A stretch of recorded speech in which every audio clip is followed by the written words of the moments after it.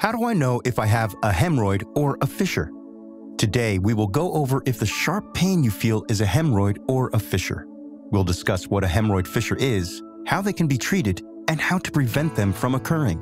With fissures and hemorrhoids, the symptoms can be similar, but in reality, the two problems are vastly different. If you are struggling with hemorrhoid fissure pain, you might want to check out HemRid Max by going to www.hemrid.com or clicking the link in the description.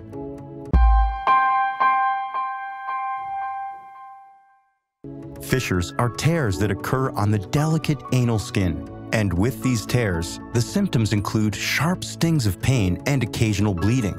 Fissures can itch and make going to the bathroom more difficult. Hemorrhoids are confused with fissures but are physically different.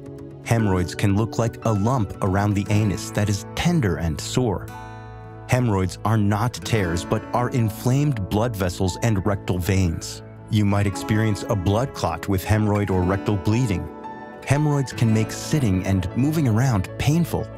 Hemorrhoid fissures are both of these issues that occur together.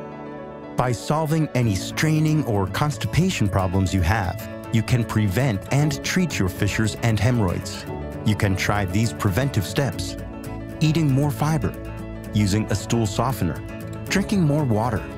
For immediate relief of symptoms, you can use topical ointments and suppositories, take a warm bath, take pain medication.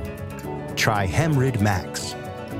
Although fissures and hemorrhoids have similar symptoms, the two will look and present differently. Use coupon code HEM10 to save 10% off your HemRid Max order at www.hemrid.com.